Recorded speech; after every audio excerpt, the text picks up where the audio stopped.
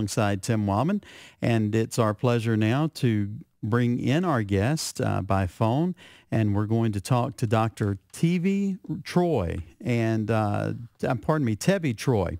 And Dr. Troy, thank you for joining us today. We want to talk about your book, and it's interesting, our conversation just before this, but your book is What Jefferson Read, Ike Watched, and Obama Tweeted, 200 Years of Popular Culture in the White House.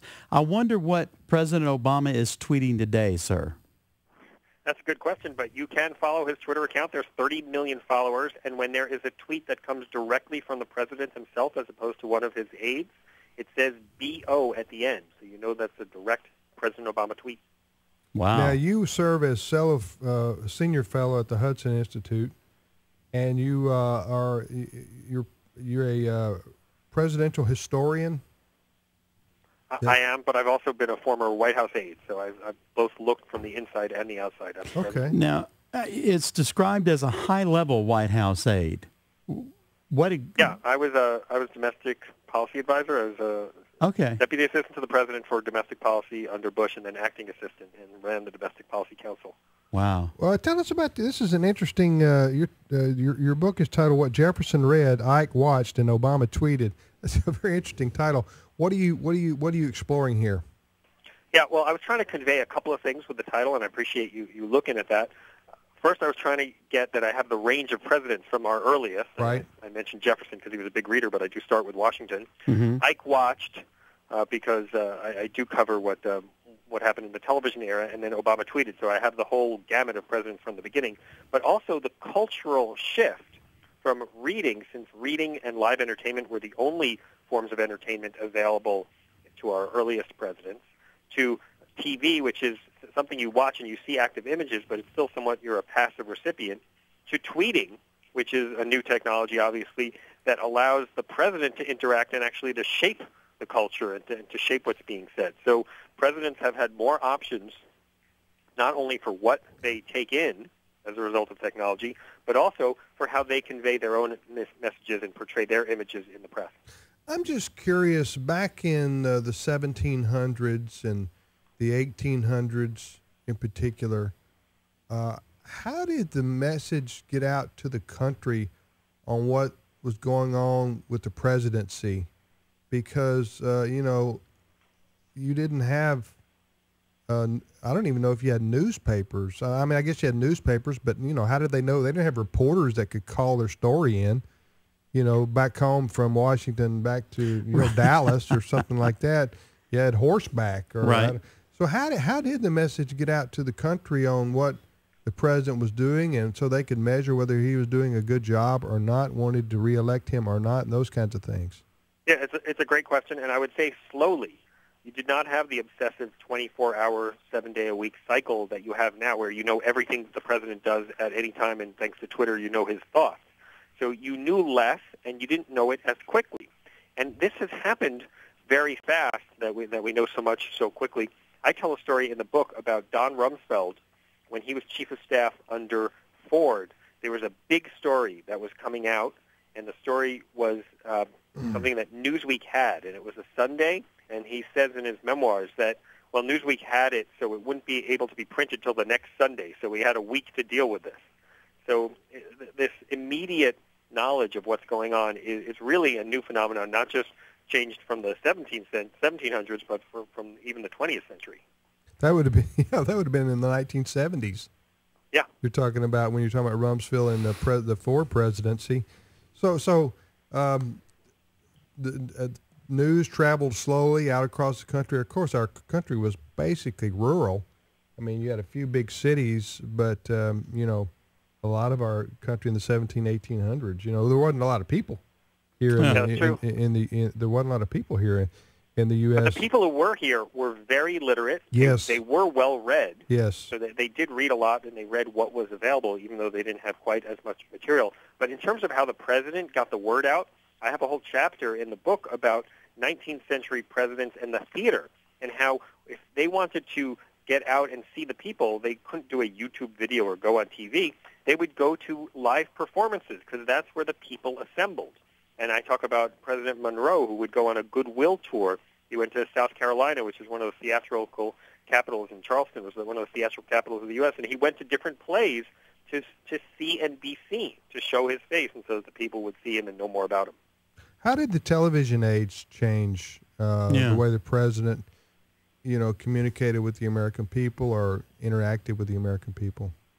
Yeah, the president had to be a lot more careful. There was less margin for error. When you go on TV, you are seen and can be permanent. Those images can get recorded, although it's a lot easier to do it now. Eisenhower actually launched his campaign in 1952 with a disastrous speech that did not go off well, and they wondered if the campaign wouldn't go any further than that, and then he kind of regrouped and gave a better TV speech the next day. But yeah, presidents had to adjust to TV, and some did it better than others. In fact, John F. Kennedy, after his successful 1960 campaign against Nixon, Kennedy was clearly the better TV candidate, and he said at one point after the election, he passed by TV, he said, we wouldn't have had a chance without that gadget. Wow. Well, so was Eisenhower the first president to appear on television, or was that FDR really didn't? He was the first to do a televised press conference. Okay. There FDR were didn't. images of Truman on TV, but not that many people had TVs back then. But Eisenhower was the first one to do a televised press conference. He was the first one to have a TV consultant who'd worked in the TV business. He gave speeches on TV. His famous speech where he talked about the military-industrial complex was on TV. So he really was a pioneer in the use of TV, even though John F. Kennedy usually gets credit for being the TV revolutionary. Well, it was FDR who used the fireside chats for radio, right? Yeah, and I talk about in the book how the fireside chats, I think, are not fully appreciated today. People just think, oh, yeah, he was going on the radio all the time.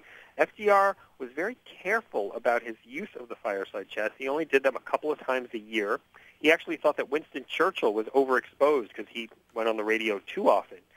FDR also carefully thought about the words he used. He only used simple words, and he wanted them to appeal to the American people so that they would understand what he was talking about. He had a little whistle when he spoke, and he put a false tooth in to alleviate the whistle when he went on the radio. Really? He even used special paper that didn't rustle so people would think he was talking off the cuff. Wow. That's incredible. This is the program, Today's Issues on American Family Radio, and we're talking to Tevi Troy, and we are discussing his book, What Jefferson Read, Ike Watched, and Obama Tweeted, 200 Years of Popular Culture in the White House. And in the book, you talk about music and its role in the White House as well. Absolutely. Music has been very important, especially in the 20th century with the rise of radio, and music could go anywhere. But music was seen as kind of at least popular music was seen as a somewhat subversive force in the 1950s and even 60s.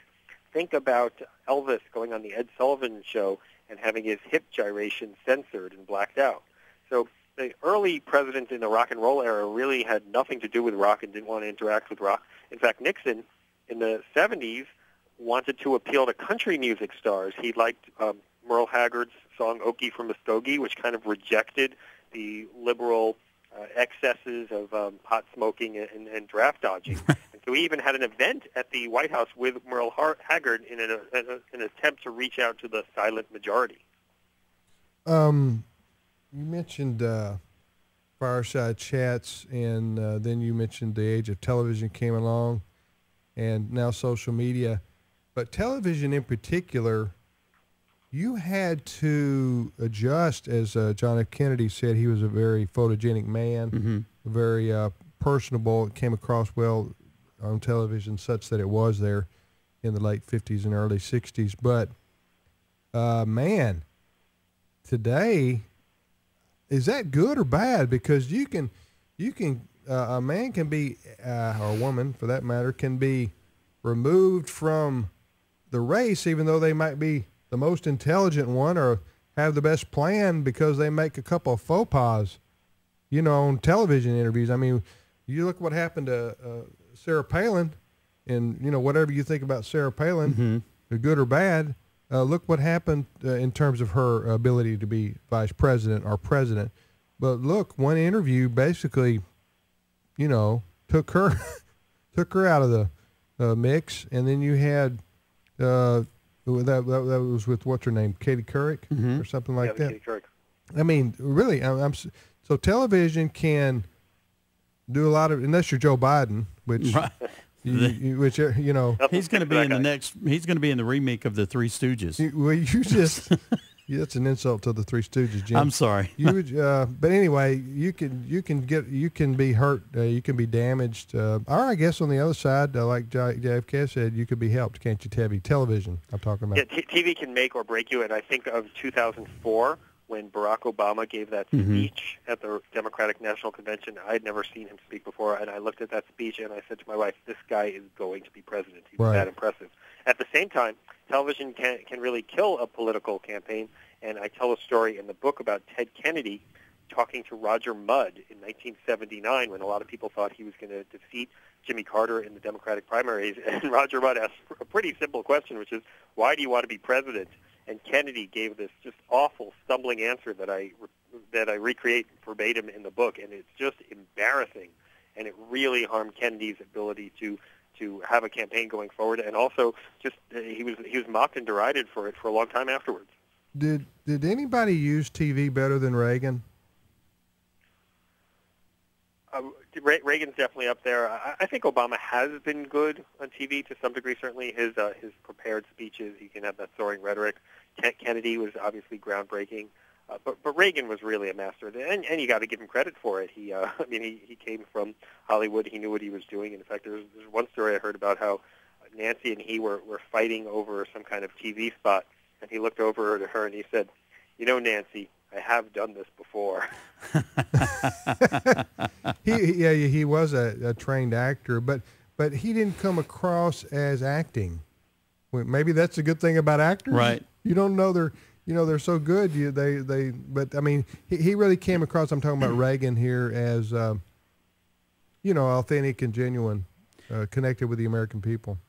Yeah, and I think that's a really important point because you just can't fake it. I mean, you can't pretend to know everything about culture, and then somebody asks you a difficult question like, "What books are you reading?" and then not really read the book. So you can't fake this stuff. And Reagan really did have that ability to appear genuine, to appear sincere. And I talk in the book about some of his press strategists, and they said, "You got to remember, this guy was an actor. He always hit his marks." This is the program, Today's Issues on American Family Radio. We're talking to Tevi Troy, and he's the author of What Jefferson Read, Ike Watched, and Obama Tweeted.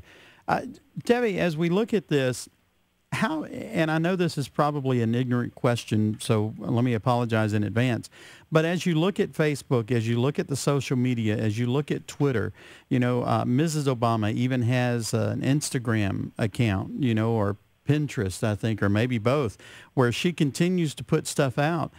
How powerful has that really been, and is that part of what cost how well he uses that? Is that what helped him through the election?